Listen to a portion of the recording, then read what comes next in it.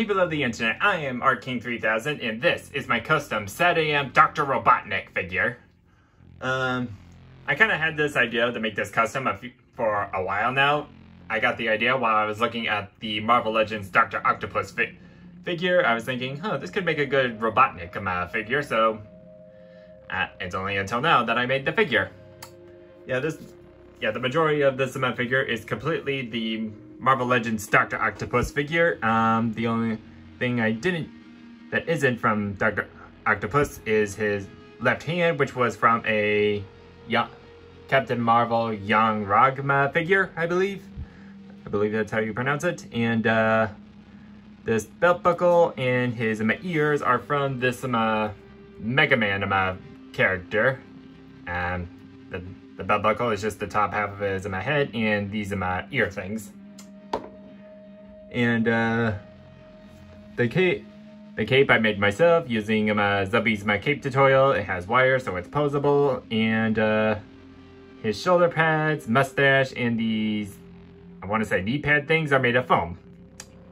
And just gonna give it a second. Sculpting wise, the only sculpting was in the head to make it look more like Dr. Robotnik. For the body, I sanded half of his arm so it would look smooth, so it could be his the flesh and not the wrinkles of his clothes.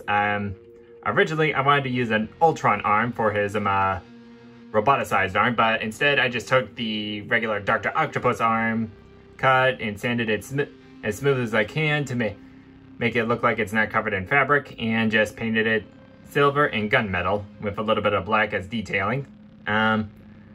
This part of his suit I actually made out of cardstock, and that's